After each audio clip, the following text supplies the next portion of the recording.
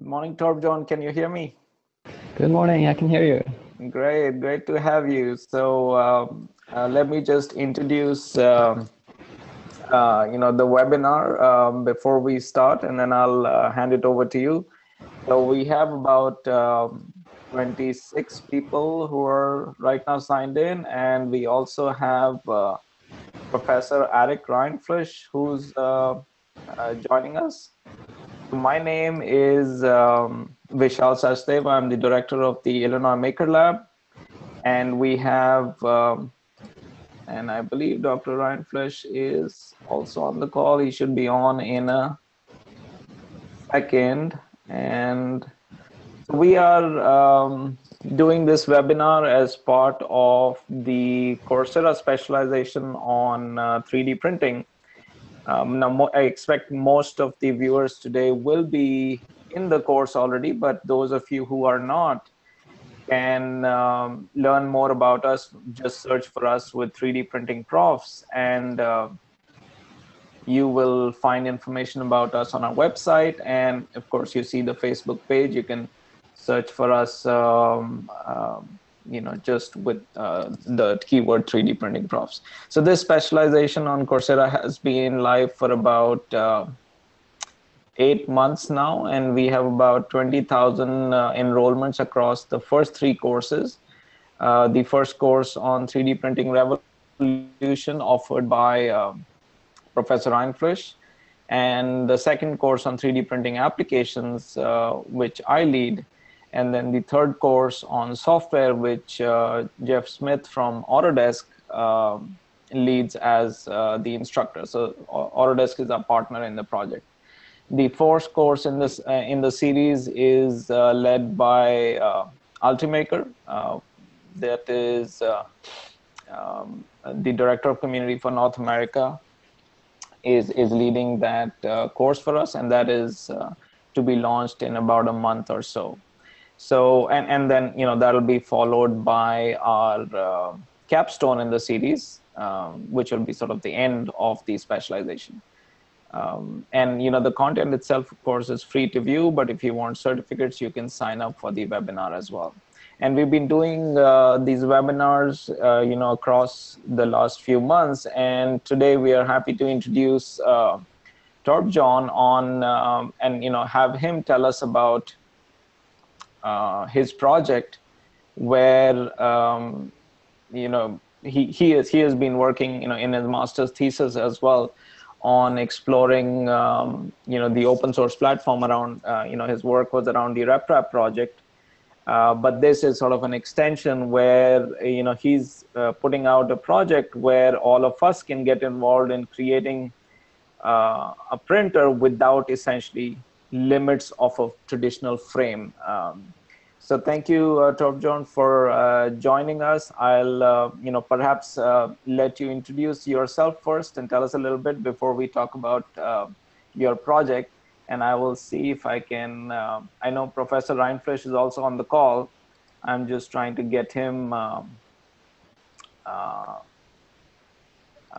as a panelist in the call. But while I do that, please go ahead and introduce yourself. Okay. So my name is Torbjorn Ludvigsen. I have a degree in engineering physics, master's degree. And my interest in RepRap 3D printing came to me when I was studying and I had some time over, like the first and the second years. And I continued by making RepRaps with friends. Okay. That was like my start with 3D printing. Nice. So tell us about your work in your master's thesis first. What did you do? I mean, what got you into the RepRap project to start with? To start with, there were not many other printers at all because, the RepRap community was dominant among the cheap printers. Okay. So I just bought some of the early kits and I began reading about it, and I read Adrian Boyer's texts and his reports.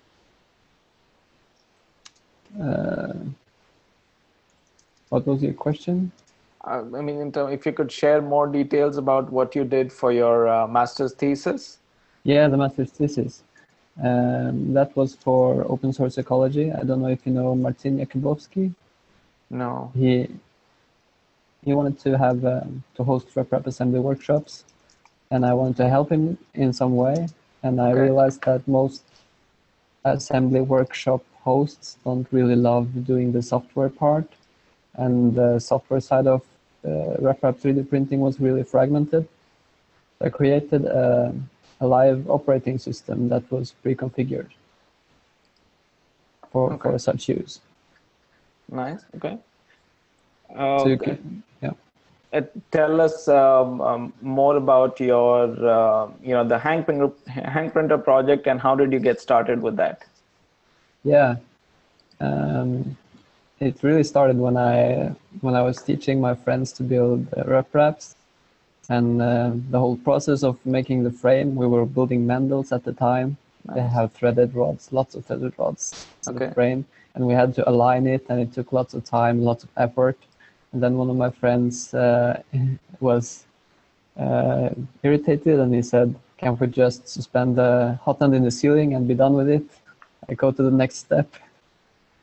And so I thought about it for a long time, and it made sense mechanically, so I started sketching. Nice. Okay. So tell us, take us through the development cycle for the project, and tell us more about the project itself.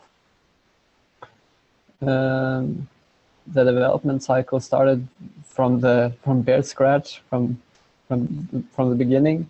I viewed the Delta printers and the RepRap Morgan and RepRap Simpson, and I realized that I can trade away some complexity in the mechanics by adding more complex software instead. That was the first realization. And then I tested one concept in an isolated fashion and documented that, and went ahead slowly. Okay. I also wanted to perhaps show some images of the project itself. So let me try and share some of that on the screen. Or if you have anything open on your screen that you want to share, we can do that too. There is a share screen option available at the bottom of the Zoom window. Okay. Let's share the Clone Wars picture.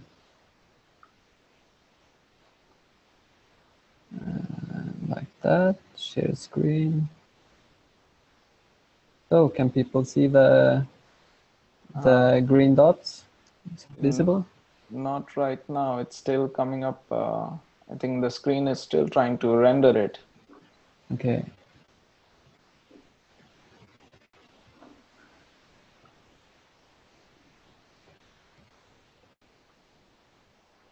No, can you just try again? It's not showing up. Okay, let's stop share. New share. Oh, it froze. Yeah, I think it froze. Oh, there it is. Now we can see it. Oh, nice.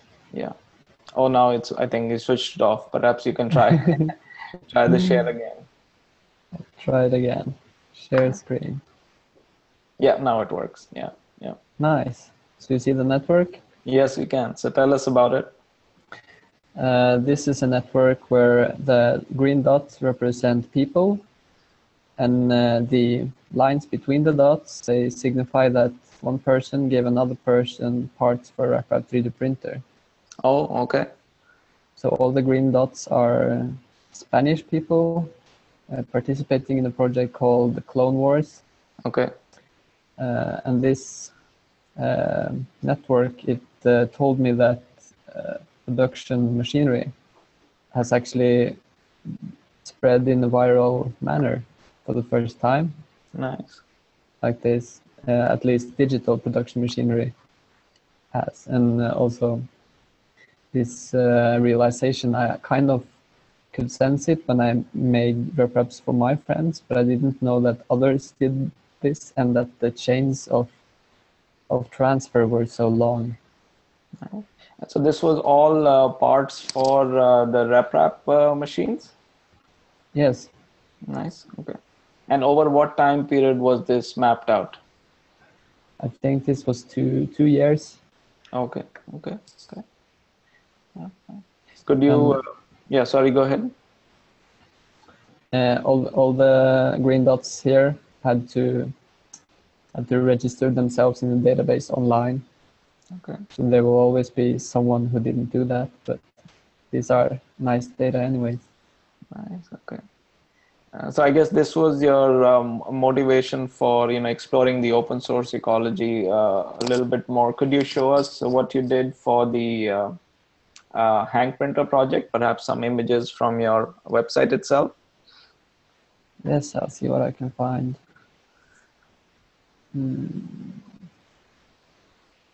Let's see. Do I have to press the stop share? Oh, maybe not. I mean, if you can just load in the browser itself, that'll work. Yeah. Let's see.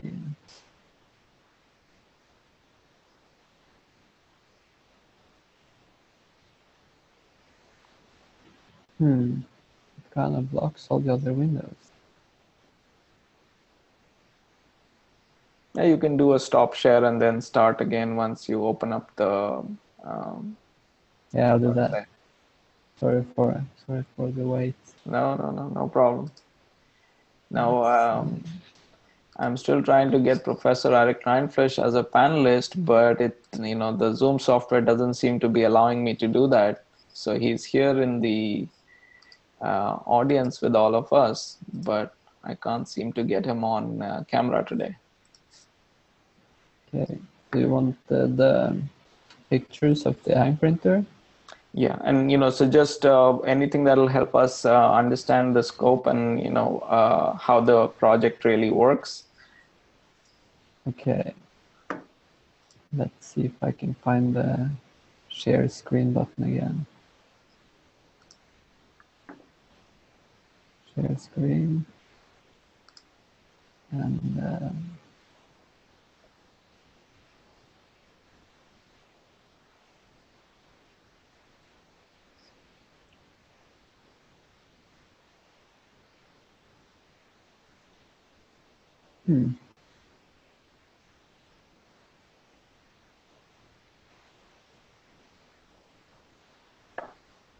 I'm trying to show you a render of the geometry.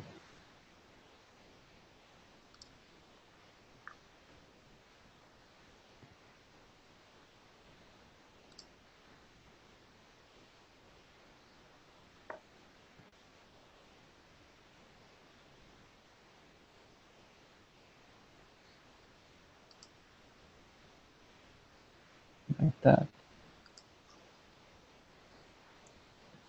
Okay. Do you see the yellow CAD model now? Yes, I do. Yeah. This was the absolute first sketch and the basic idea. Okay. Suspending a hot end in the ceiling with a vertical line, Okay. then adding 3 horizontal lines to move in the XY plane. And I calculated how big the print volume I got if I didn't compensate the pendulum motion. Okay.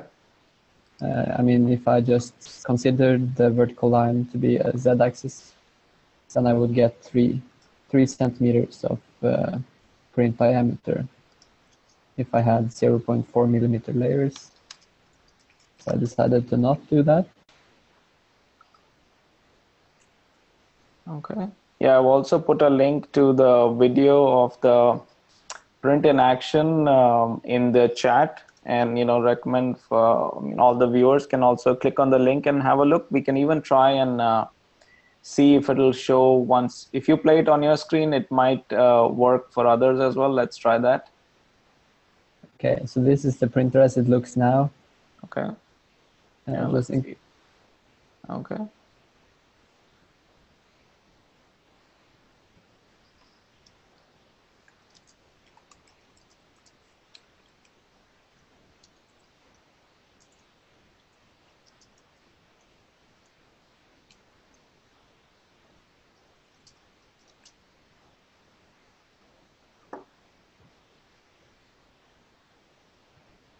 This is just to show it actually works.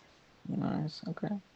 And what is, I remember seeing some images, I guess you can show them on the scale that you've been able to achieve with this. I could show that. I think I broke a world record 2 weeks ago. Oh, wow. Doing a 4.6 meter tall print. So I'm now showing you my blog. Okay. Yeah, we did put a link to your blog in the webinar registration screen. I will put it here again. So this is the print when it was 3.5 meters. Wow, that looks a lot bigger than 3.5 meters. I don't know why. It's yeah, it would be easier to see the scale if I had a person beside it, but when you put the camera low, you can kind of make things look tall. Okay. But it's definitely bigger than people. In this picture, you can see me. Yeah. Standing beside it. Now the scale looks right. Okay. So yeah, we have some questions coming up. We can answer them. Are you able to see the chat as well? I was before, so it's I should be able to see it again. It's right next to the share screen button. So Jay is asking about what layer thickness you kept for this print. Oh, the layer thickness was 0.8 millimeters. Okay. What nozzle size did you use for this?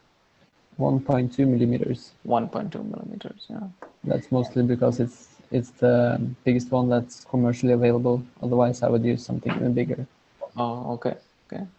Erica's asking, where did the printing take place? This took place in northern Sweden, in Umeå University. Nice, okay. In a staircase near the design institution. Nice. Yes, Anirudh is saying, how much time did all of this take? All of it, including the modeling, took 4 weeks, and print time was 3 weeks. 3 weeks, wow. Okay, so I'm guessing, I mean, is this not going on continuously, right? So it's, are you able to stop the print and then continue? Yeah, I power it down when I sleep. Oh, okay, okay. And also to be able to make repairs and stuff, because the parts, they wear down. Yeah. And Alejandre is asking what material was used. For this project, I used a PLA that was blended with wood dust. Okay. To get the wood-like or paper-like surface, and also to have the nice color. So let's give us a sort of a short technical overview of how this all comes together. I see some questions coming up. So take us through, how this, how somebody else can try it. I know there are instructions and, you put it up as an open source project, but give us a, 5-minute overview of how it works. Okay, so it basically winds and unwinds fishing line. Really unflexible fishing line dilemma in 4 directions. Yes, the motion control is just controlling the spools with the fishing line on it. The fishing lines are mounted such that there are pairs of fishing lines going to the lower anchor points.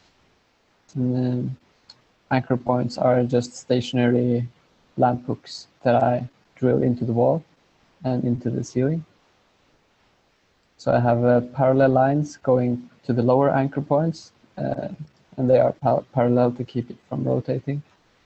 And I also have 3 pairs of lines going to the ceiling so that I keep the printer in the plane all of the time. I guess all of this is really hard to visualize just from my description. Let's see if I have any. It's so hard to depict this printer because it's so big. Yeah, I remember seeing one video which was a far shot showing the printer in actions. Maybe that would be a good idea to show. Let's see. A far shot? Yeah. Oh, was it a campaign video maybe? Maybe the campaign video. Yeah. That's the nicest one. Let's see. I Yeah, can I think post. this one. Yeah. Yeah.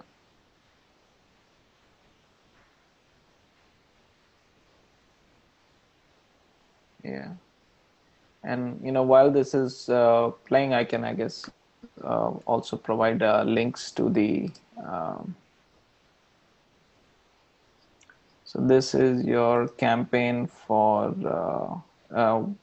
Why don't you tell us about the campaign as well?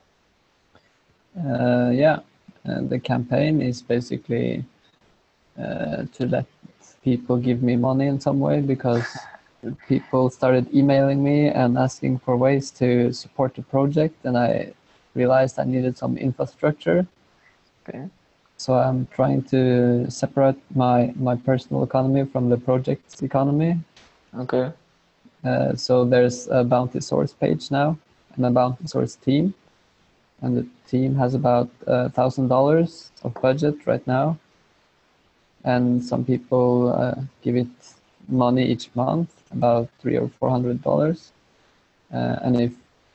And if I see someone doing technical contributions to the project, doing pull requests to GitHub and such, then I will include them in the project so that they also can use that money to buy Hangprinter parts and such. Right. Can you play the video for a bit? This one, to see the operation. Okay.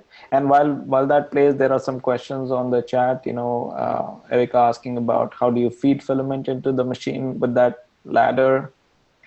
Yeah, the ladder is just for repairing it.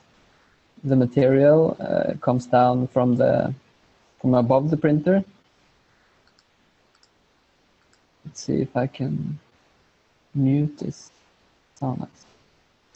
The material comes down the center of the printer, and it's just an FDM filament and an FDM extruder and hot end, like most other reprobs have.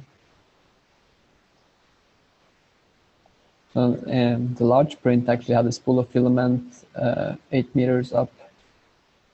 Wow. All the time.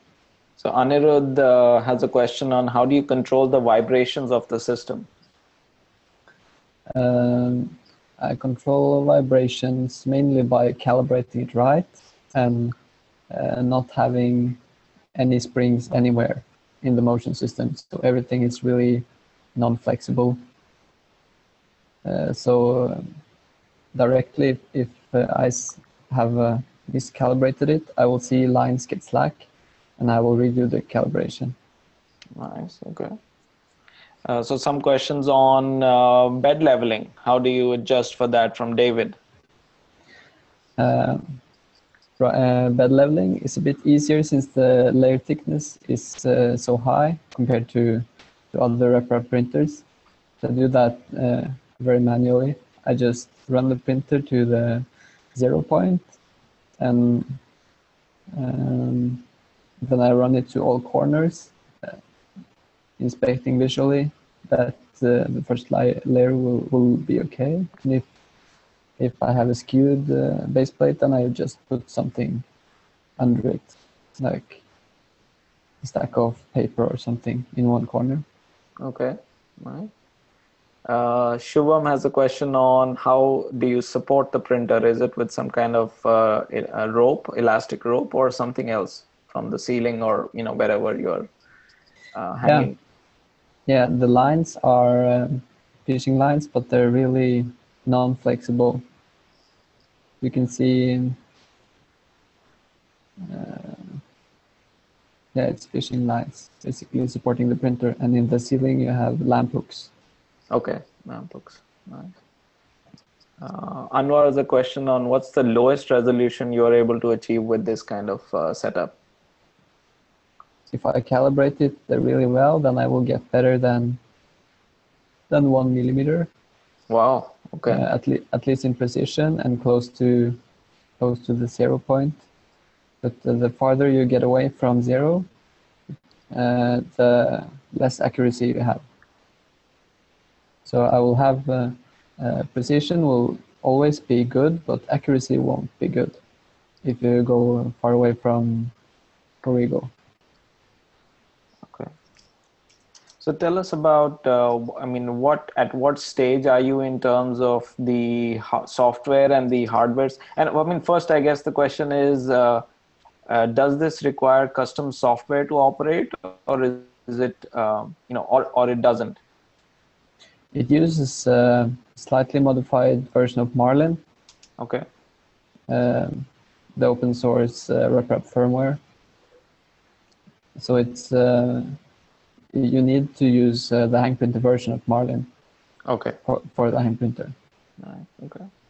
And I know you've sort of created this in with a view that anybody can use it anywhere and use some normal structures within a building or even within their house or a garage and sort of build around it. So Anwar has one question: what's the max X and Y, not the Z, the X and Y on this that you can achieve? The maximum on the X and Y, yeah. I'm not really sure. It depends. Right now, it's limited by the spools because they have a low radius. Okay. So the line will build up on the spool and increase the radius. And I try to compensate for that in software, but that compensation isn't perfect. So I guess if you move more than maybe 6 or 7 meters, you will get really bad accuracy. Okay. I have never tried to print or move wider than maybe 1.5 meters. 1.5 meters on the, okay. Nice. And yeah, you will get into difficulty with having a plain build plate as well. Okay. So Alexandre has a suggestion that have you tried anything other than fishing lines? He suggests Kevlar might be stiffer than the nylon for the print. I actually haven't noticed any flex in the fishing lines as of yet, so I haven't thought about that. But the main source of vibration and flex is in the black bottom plate itself. Okay. So I'll focus more on that because it carries the weight of all the motors. Oh, okay. How heavy is the whole setup? The moving part is 2 kilograms. 2 kilograms. Okay, so Rishabh has another question on the effect on precision when you use it for large areas. So does it get less precise as you increase the scale or no? It will get less accurate. You want, if you try to print something that has, or let me say that you won't get the tolerances you want, but you will have precision because precision only means repeatability. So the second layer will get exactly on top of the first layer, but both layers will be too wide or too short, or they won't have the tolerance you want. Okay. Sorna has a question on packaging material. I'm not sure that's clear. Sorna, could you clarify again? Alexandra is asking, is there a counterweight needed to stabilize the print head? No, there's no counterweight anywhere in the system. Oh, okay. Rishabh is asking about, do you have any feedback mechanism on it? I'm not sure if that's clear.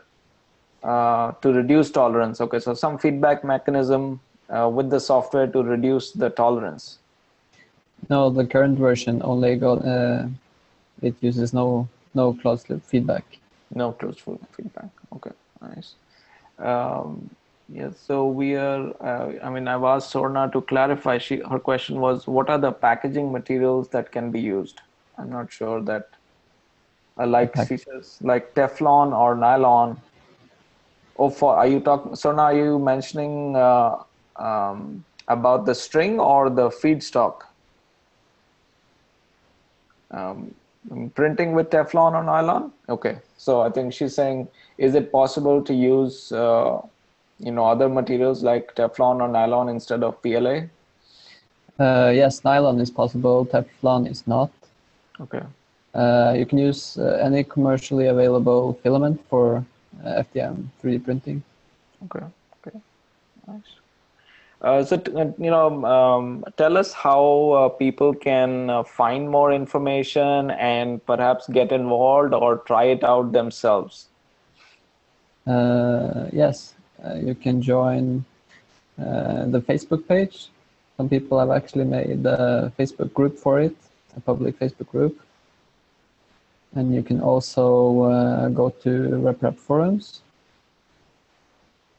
Let's see, I can just copy this in the chat. Yeah, perhaps just copy all the links you want to share, just copy them in the chat. Yeah, that's easiest.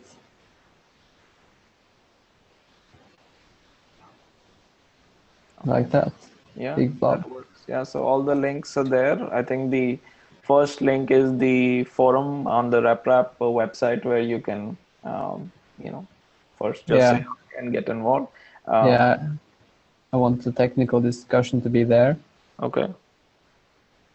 So for I guess all the software itself is on GitHub, I'm guessing. Yeah. Okay. That's the second link. Okay. You will find all the 3D models, all the CAD file design files, and also the firmware in the same place. Nice, nice. And also a few instructions and further links and so on. So what are your plans for this over the next, let's say, year or so? What is your goal? There are two parallel processes. First one is getting as many as possible to build one and making it work and fixing the small things that they want to change on version 2, the current version. And then I'm also developing version 3. Okay. But that's only sketches right now. So most of the time I'm putting into supporting people who wants to build it and trying to connect the people who build it so that we can have a community and support each other. Nice. That is amazing. So we have a couple more questions. Alejandro is asking, how tall do you think this could go? On the Z-axis. The maximum height? Yeah. Oh, that's really hard to imagine the maximum of that.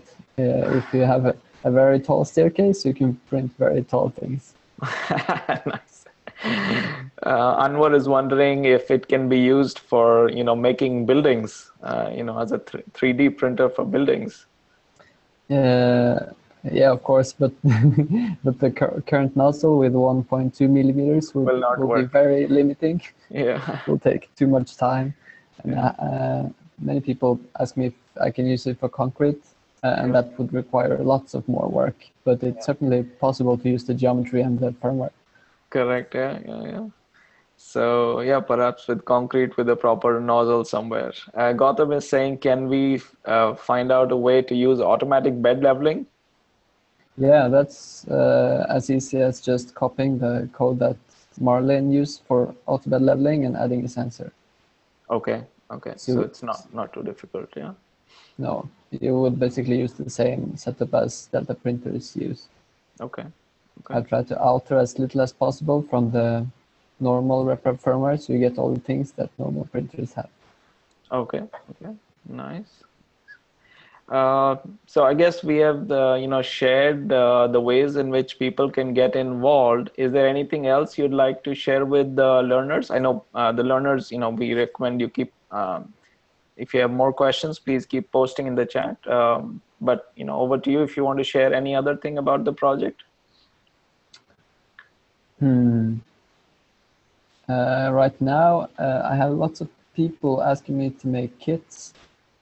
So I could ask you, if you want to make kits, you can contact me, or you can build a printer first. That's the most important, and then you can show me that you can build these printers, and tell me that you want to make kits, and I will send the requests on to you guys. I think because me myself, I have a day job and I can't be kit maker at the same time. I can imagine, yeah, making these kits. So I mean, so then you're open to other people using, the project and making, some commercial kits out of it as well. Yes, one of the project's goals is helping others make money. Okay. So I'm very open to that, no problem. Nice. Okay. So I guess the when Pierce's question on can you combine 2 or 3 such printers to create intersecting geometries? That's very hard because the lines will very easily touch. The fishing, I mean the support lines, right? So, Yeah. yeah, that may be a concern. So what is the best way to sort of contact you? Is it through the forums or through your blog? If you could share that. My blog mostly has links and such, so you can't contact me directly through the blog. Okay. But the blog has a collection of contacts. But I really prefer all the technical discussion to go on the forums where people can search it and make use of it for years. Okay. So I won't answer technical questions in private emails ever. Okay. I will only ask you to go to the forums and ask the same question. Okay. Okay. So, and we did, we shared the link to your blog. If you can share that once again in the chat. So it looks like you have Alexandre willing to join the project to make kits already. Nice. Try to build the printer, assemble one, make it work, and show me that you can make it work. Okay, that sounds great. So Torbjorn, thanks a lot for sharing your project with all of us. So this video, I mean, I know many people have signed in through our Facebook page as well, so it's also streaming live there. So I expect people will have some conversation going on our Facebook page. This video itself will be recorded and placed online on our YouTube channel, so you can find. I mean, those of you who are not in our course can find us on 3dprintingprofs.com, or if you just search for us on Twitter, Facebook, you will find us. And so Shubham is saying the links were sent to panelists instead of to everybody. Okay, so let me copy paste those again. Sorry about that. Didn't see that. Okay, I can post it for everyone. Oh, didn't seem to copy. Let me copy it again.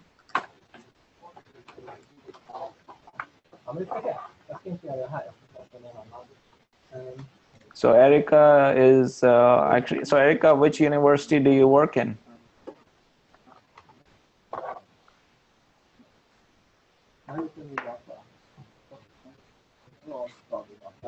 Plymouth State University in New Hampshire. Okay. Anirudh, the 4th course on hardware is, sort of going through some final finishing touches, and we'll announce soon on Coursera about the launch date.